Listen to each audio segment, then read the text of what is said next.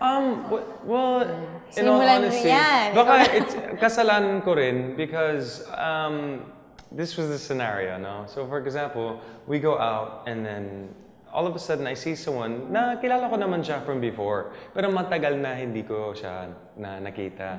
So all of a sudden, Will, gano'n siya, yakap. And then I guess I didn't introduce her fast enough. Gusto ko yung I guess. Yan. Hindi naman ako nagselos dun sa Merlat herself kasi basta.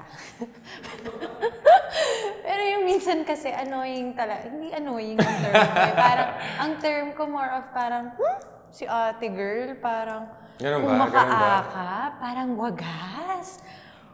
Wala nang bukas. Na parang yun naman, sa totoo lang naman kasi, ako, bet na bet ko talaga pagka, wow! Hello, all-girls school ako, high school and college. Sanay na ako dyan.